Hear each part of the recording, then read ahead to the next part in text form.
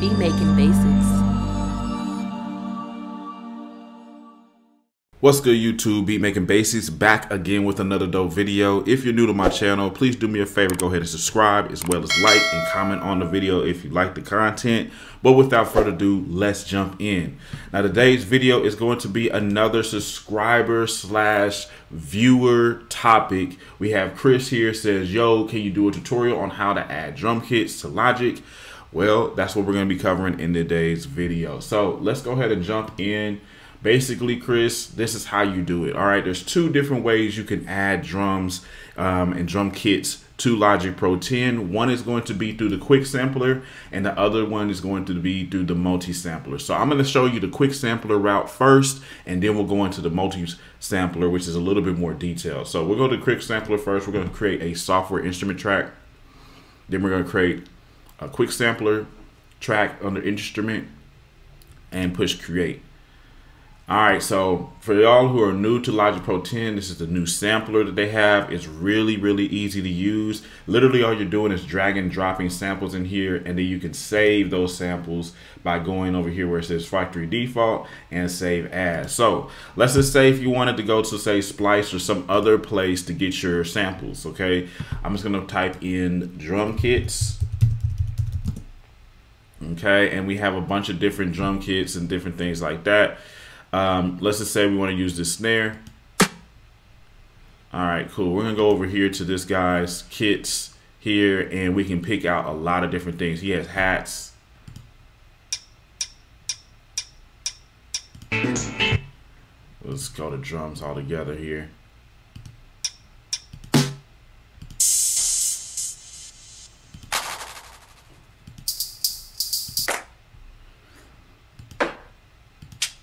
All right, cool. So let's just go with this clap right here. If we wanted that clap, we'll of course have to get it, put a credit on it to get it. But after you get it, you can just drag it over here directly to the quick sampler. Boom. It's right in here. Now we can play this with our MIDI keyboard. You want to make sure you're in classic mode with this, and what classic mode is going to allow you to do is play the sample throughout all of the octaves of the keyboard, okay? All right, from there, basically you could do certain things. You could reverse the sample or make it go forward. So this is how it sounded reversed. Okay, but most of the time we're gonna wanna keep it forward. You're not gonna wanna put a loop on it. And you could also do certain things down here, like you could push the volume up if you wanted to amplify it. You can come over here, put a filter on it if you wanted to. And so this is basically allows you to have like your own unique sound. So you can drag in a sound or whatever, like an individual sound, and then manipulate it some. And whenever you play it back on the keyboard here, it will sound like how you manipulated it. Now, like again, if you want to save this, you go over here to factory default at the top of the screen, and then come down to save as. And then you can just give it a name. So this is Meteor Clap. So say Meteor Clap. Now, anytime I want to pull that sound up, I'm just going to delete this. I'll just go ahead and go to a software instrument track, pull up the quick sampler under instrument, push create, and then I can go to factory default and I can look for it right under here. So we go to Meteor, and as you can see right there, Meteor Clap. Right there. Okay, cool. So that's how you do one instrument. This is good for like hi-hats if you want to do like crazy hi-hat patterns, sometimes like certain, you know, one-shots and different things like that. But if you want to build an actual kit, then I'm going to actually recommend that you use something called the multi-sampler. So same difference here. You're going to go to software instrument when you're creating a new track, and then go down to sampler, which is multi-sampler, go to stereo. And this is your multi-sampler, okay? Now, the simplest way to add these sounds into this multi-sampler is to go and click on mapping right here at the top. All right. You can also pull up zone as well, and you can do certain things like one shot, reverse, different things like that. But mapping is going to be the main thing you're going to want to pull up here. And see how you see all these notes here? I can literally just start dragging and dropping samples onto each one of these notes, and that's going to create our kit. And then we're going to save as and name it. And I already have some kits here, but I'll go through the process here and show y'all how to do this. So let's say we want to just build a full-fledged Meteor kit based off of his sample pack. So let's just grab a kick drum.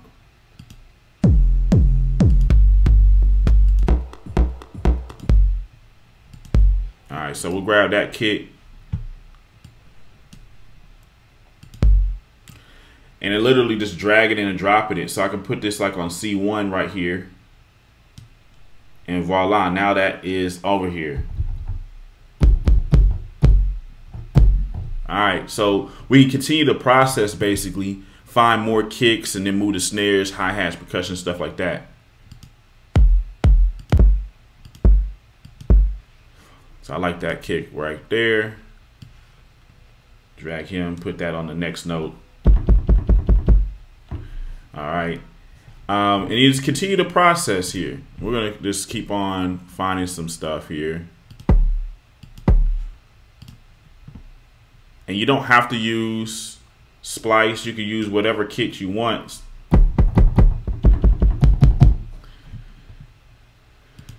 To build your kit here.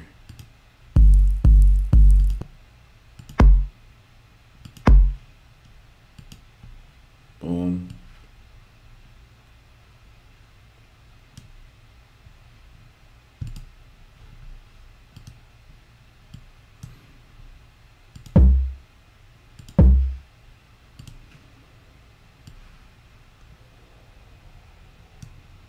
All right, I think that's enough.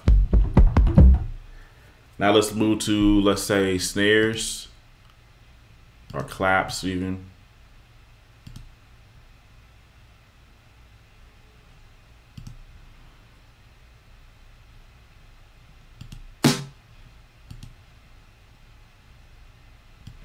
And you're just gonna repeat the process here, building that kit.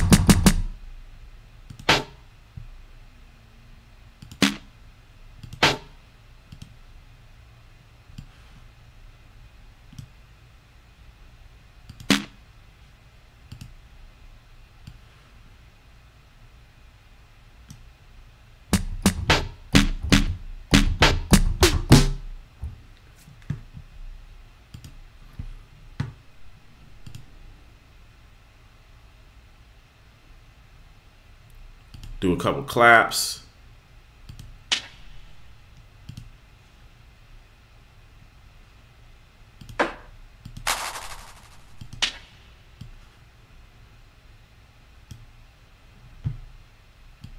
We already got this clap right here, so we'll bring that in as well.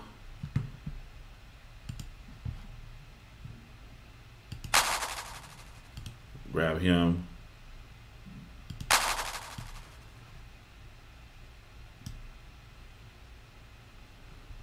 And you get the deal. You know what I'm saying? You just got to keep on pretty much building the kit here.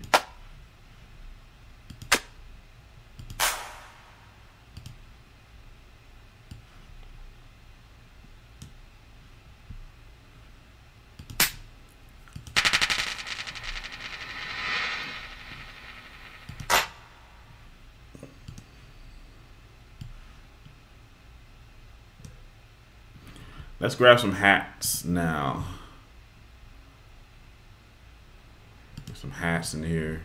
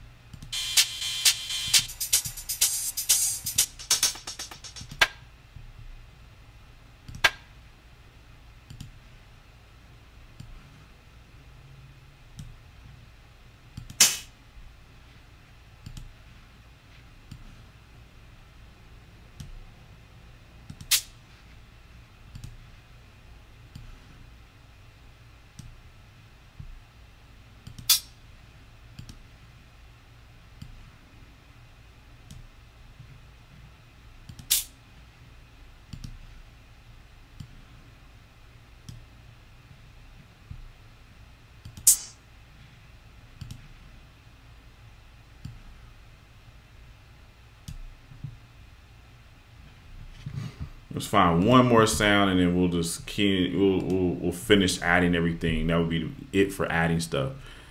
Let's see here. We got top. What is this?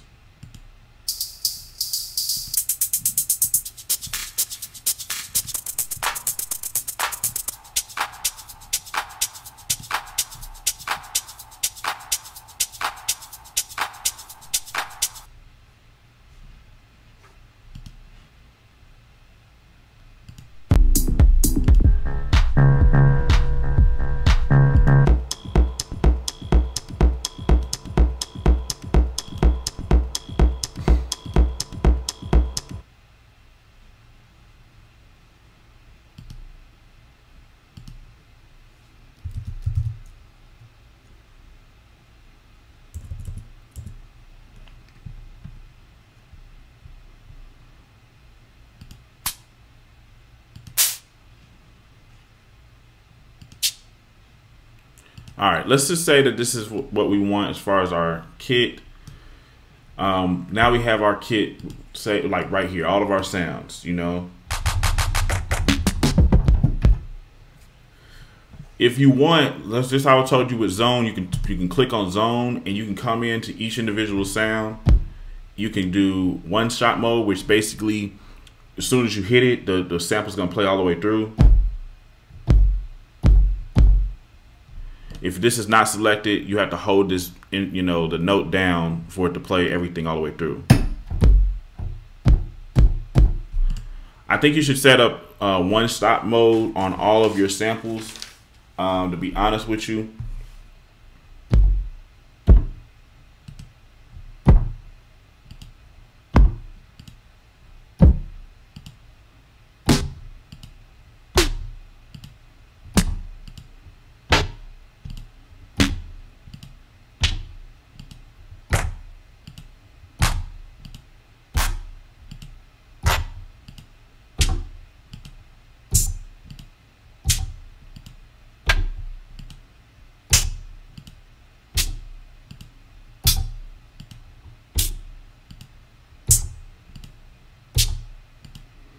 All right, bet. So now we have a one-shot mode on everything.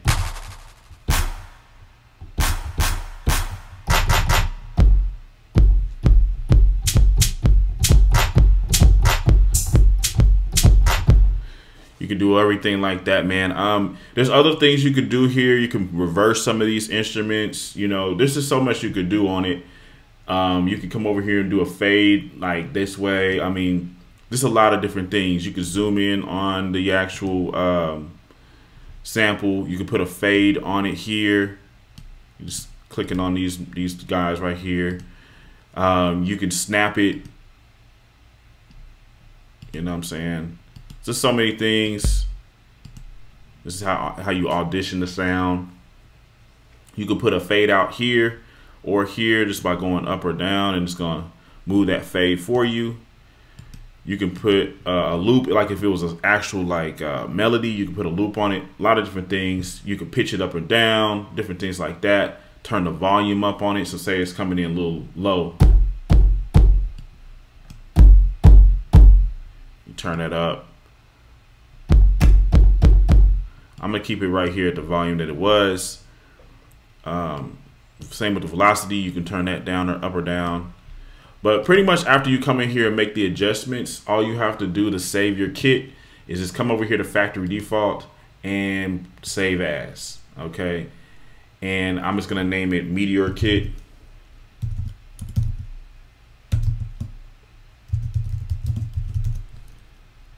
Save. Now, anytime I wanna pull this up, I'm just gonna delete this real quick.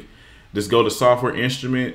Make sure you go under instruments, go all the way down to here to sampler, stereo. Just make sure it's a multi-sampler and then push create. And then we're gonna go where it says factory default right there. And we're gonna go and scroll down until you see your kit that you just created. And I see it right here, Meteor Drum Kit. Now, everything's right there. And you could easily just push mapping just to see where your samples are.